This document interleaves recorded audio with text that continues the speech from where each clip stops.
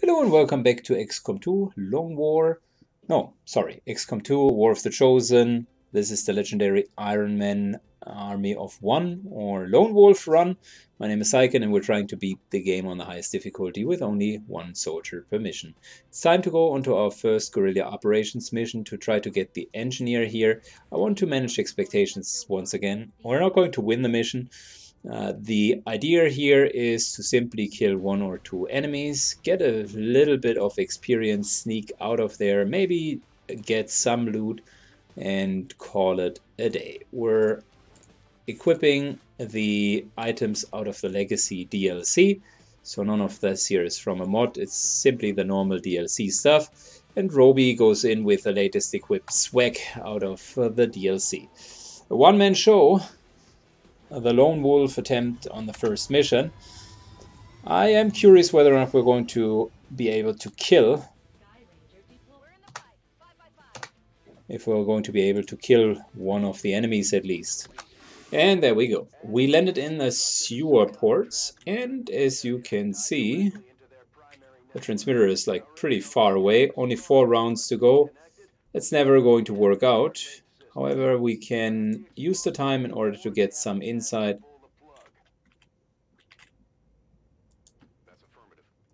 Taking some cover.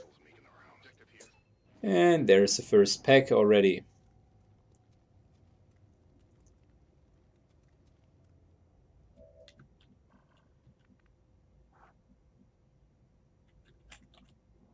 Well, how do we approach these two fine gentlemen? Might be able to move like all the way around here.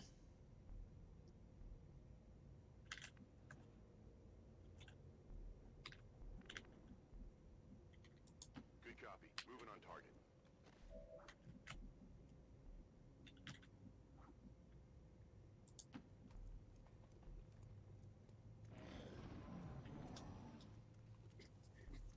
Okay.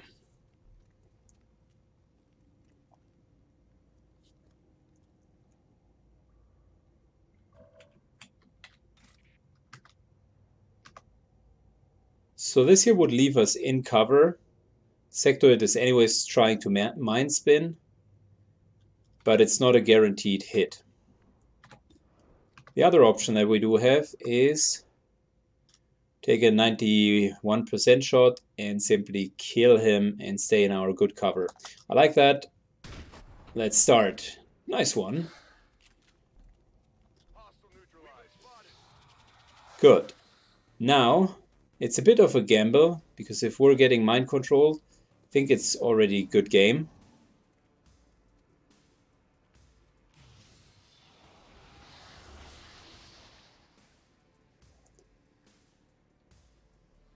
No respite for the dead. The aliens have found a way to mind control them now.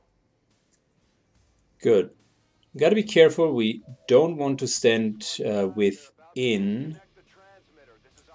We don't want to stand within the reach of the zombie.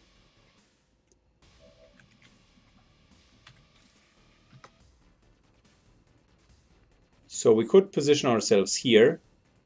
He still has a mind spin, which he's going to use instead of his gun ability. The gun wouldn't kill us as it deals only 3 damage. And we can use the melee vulnerability. Oh, shit. Well, now it's going to be interesting. Luckily, we did a bit of a preparation and I played it safe instead of reckless. And we're simply going to evac out. Well, almost killed 2 of them. 3, because it would have killed the zombie as well.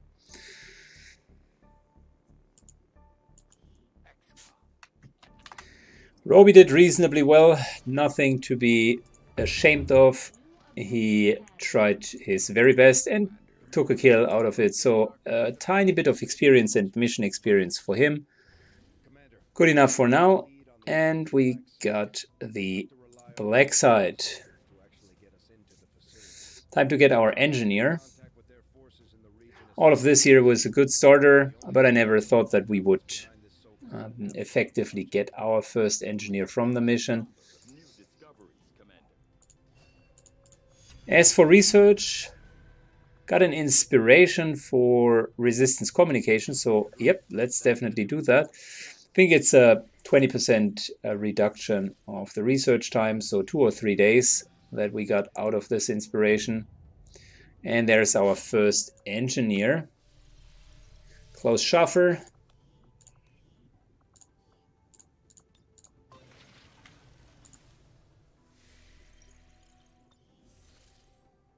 Now back to the Templar HQ.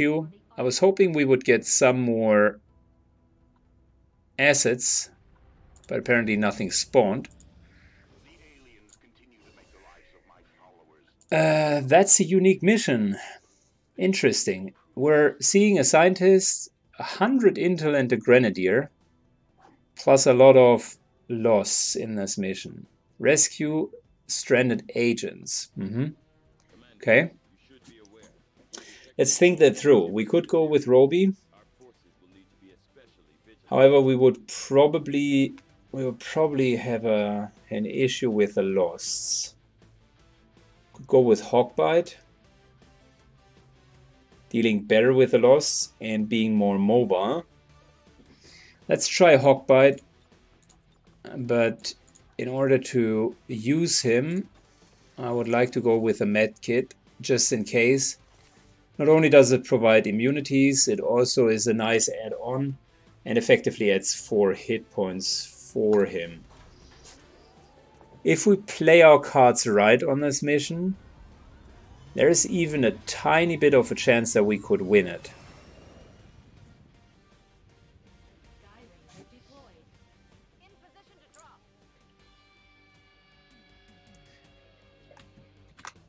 And there we go. So we're starting without concealment. And we got a lot of loss, which one person certainly cannot deal with. And we got a timer of 4 rounds.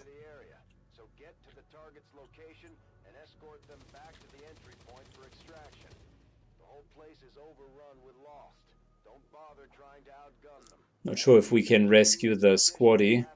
Can try, but it's going to be difficult.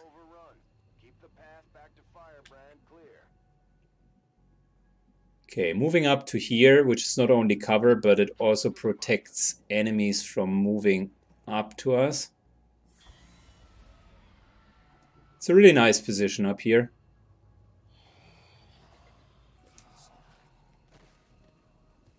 Wait, are those humans? It appears the alien devices dropped during the first invasion had a degenerative effect on these citizens, causing their physical and mental health to rapidly decay while maintaining primitive organic functions.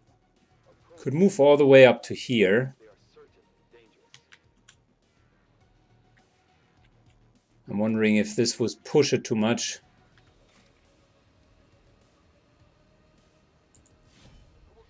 Let's try to deal with the loss first. Also get up our focus.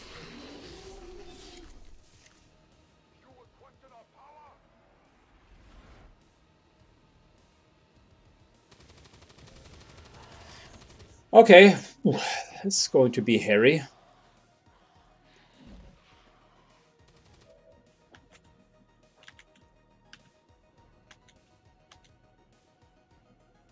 Moving to here would bring all of them a little bit closer. And we're in a solid cover position.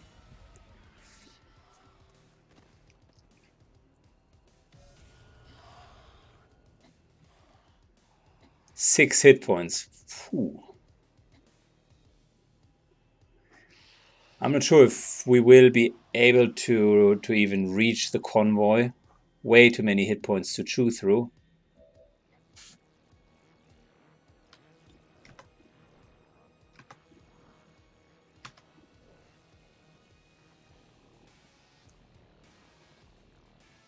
This is going to be a kill. Not going. We don't need to reload. Problem with the rest is it's a pretty 50-50 gamble game. So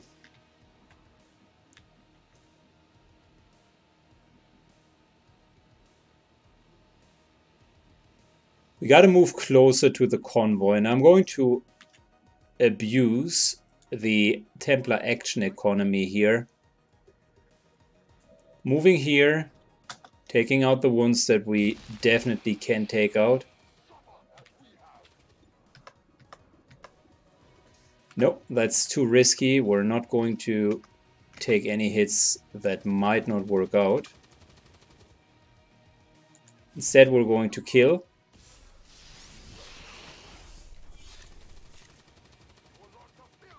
Finally got our focus back up. And we're going to position ourselves here, which makes it impossible for them to climb up. Sounds like the Lost are getting a lot closer to our position, Commander. Prepare for more incoming. These Lost seem to be pretty sensitive to noise. The sounds of combat are likely to draw even more of them. They're almost out of ammo for the turret, Commander. We have to get moving. Are you kidding me, Bradford? Seriously. Am I looking like an idiot to you? Of course we need to get to them. Duh.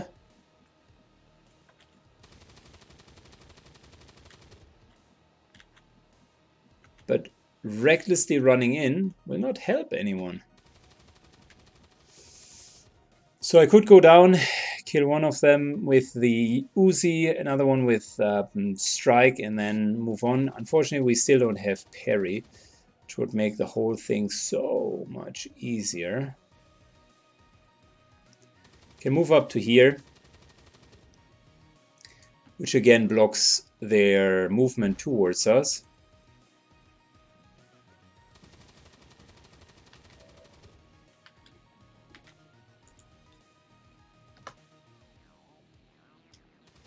Okay, so that is an option.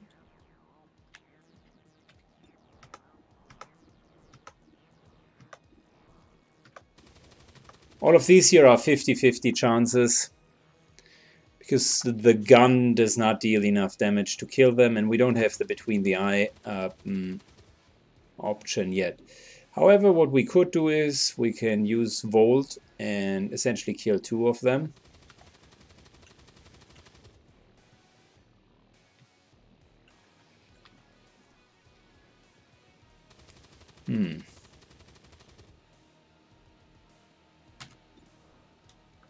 Let's shoot one, take the 50-50, and then Volt the other two. That way, either the one here is softened up. Yep, or we kill him and kill the other two on top of it.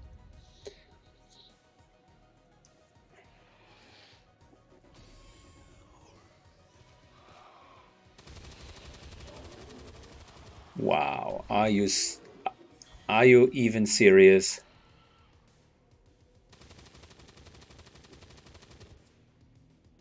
I need the between the eye resistance order. This here is getting completely and utterly out of hand.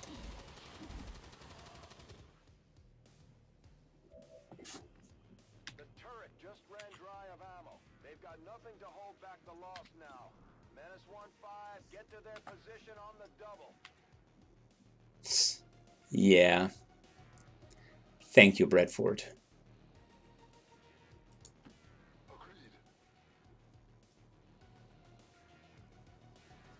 Oh, great. Look at that.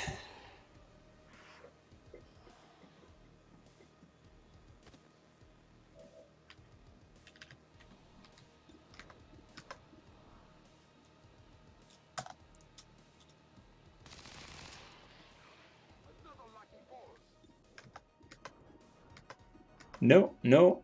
Well, that's only an 88% chance to kill them. Problem with the explosion here is I don't know if it's going to reset our actions. Might as well want to trigger them to come a bit closer. We probably are going to get swarmed from here and take some hits. But we're at least blocking this ladder here. So let's take the 90% shots.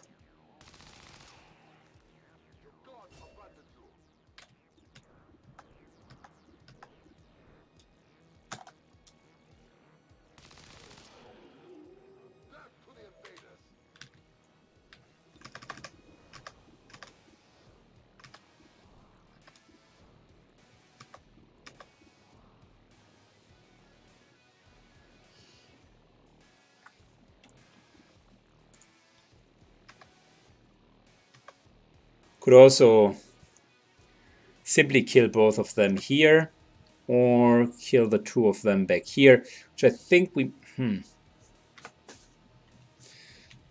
Could also move in, strike someone down here, and then climb up here, essentially blocking all of their ways. I think that's the smartest move so far.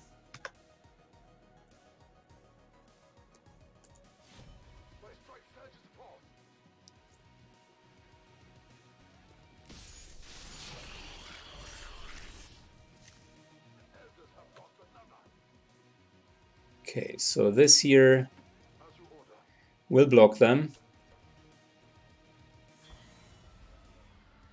Don't know if the scientist is going to survive it. I hope so.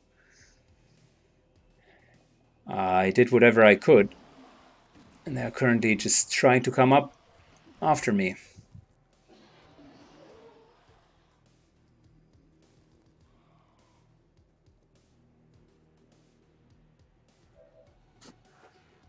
Okay, a few things that we might want to look for is where are the 100% kills? This is one.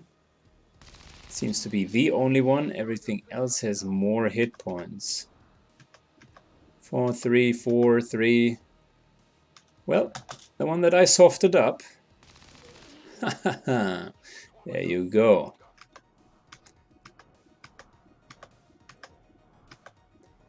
Nope. Okay, if we were to rescue these guys here and then just take the money and run. Double move and get the living hell out of here.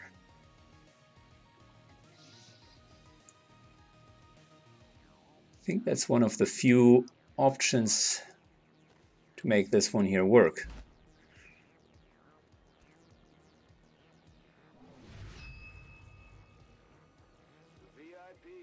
Would be nice to have the minigun back in action. Fortunately, it completely ran out of ammunition and even more loss appear. Well, great.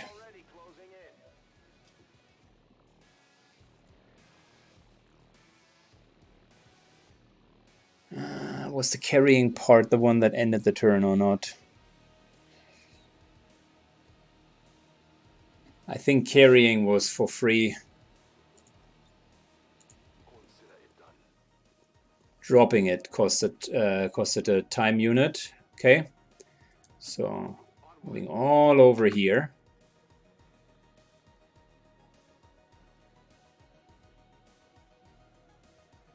Of course, more of these guys. Well, that's fine. Might get a hit or two.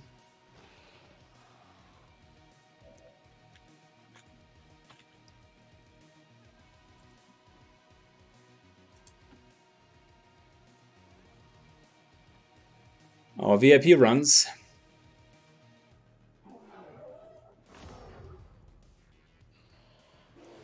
And now it's a matter of just getting out of here.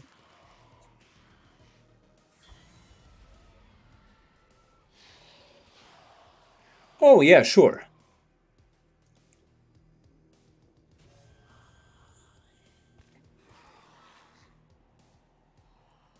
Fortunately, the VIP couldn't carry the squaddy.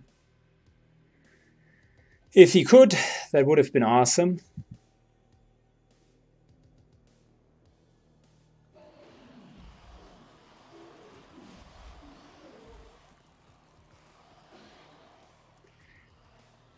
I do have severe fears about maybe being completely surrounded. Firebrand is in position. Get back to the entry point for extraction before you get overrun. We're picking up more heat signatures than the sensors can keep up with.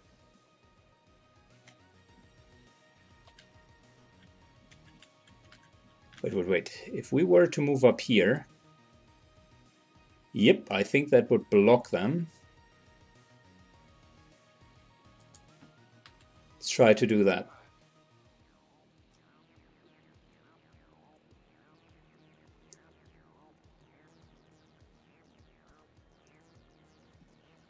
Not sure how he like climbs up a ladder with someone on his back. Hogbite must be incredibly ripped to do that. If you've ever done climbing in your life and you are even climbing like easy ladders or really easy rock climbing, and you do have like what, 150, 200 pound soldier on your back, he's probably the most trained person in the world.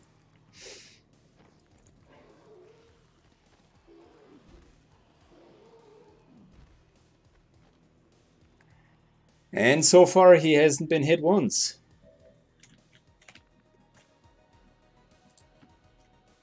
Scientist moves on the double. We're taking the next position where they can't reach us.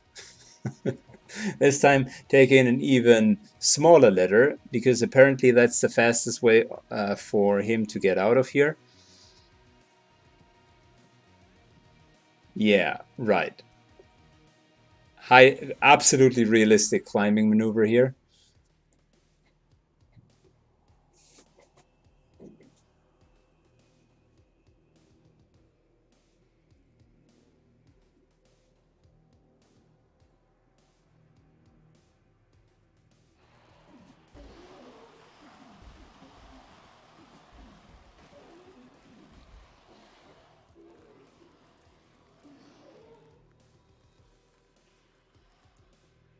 It would be so cool if we could kill some more of them.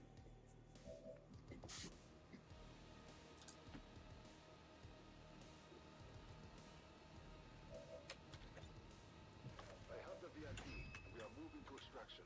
Firebrand is the VIP safely on board the sky. Nice. We can even get to here.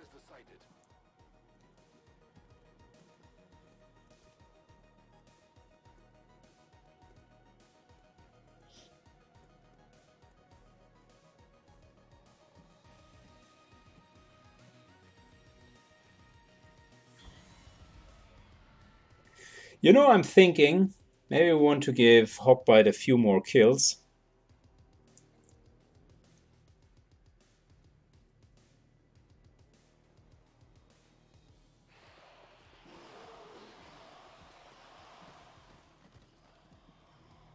He's in a pretty solid position there. However, the enemy is closing in fast, so he will get some more contacts next turn. Can't fully get out of here.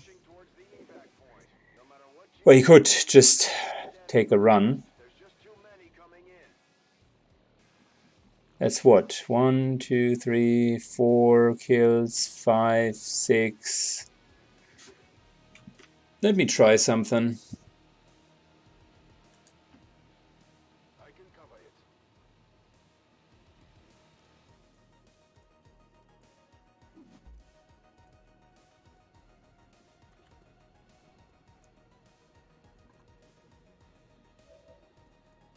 So we are far enough away.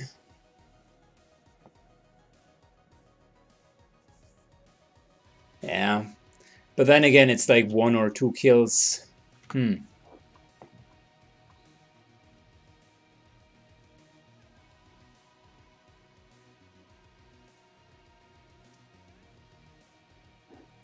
Only one. Within that whole block, it would be only 1 kill, and everyone else would be too far away. No. If it wouldn't be for an extra rescue, I would definitely go for another round of kills. Too dangerous, and I also don't want him to get injured last minute. We made it, guys. That's one mission which we successfully actually finished, besides Gatecrasher. I am incredibly proud. One mission down.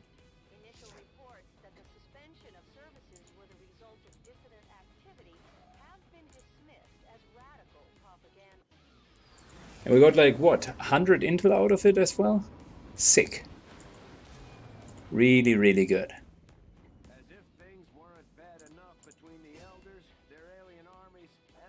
Ooh, nice. Sustain. Look at that. And 2 more abilities which we could take later. Ooh. Parry is better than Sustain.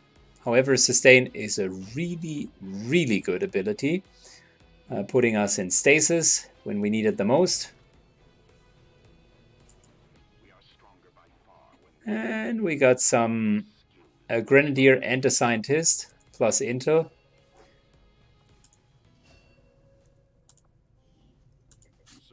So first and foremost, we got a Scientist. That's great because it immediately reduces the research time massively. Secondly, we got a Grenadier. Let me color code. And there we go. So once again, if you want to see your name and your character within one of the runs, now is a good time to leave a comment down below. Tell me if that you want to be added to the roster. There are still a couple of rookies here, by the way. Edgar, Poe, Syken, and Mitch, waiting for their chance.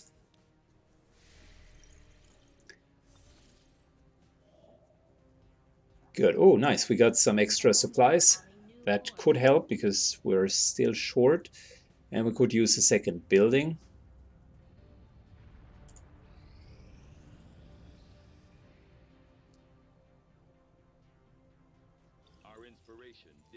Got our resistance communication done. That's good.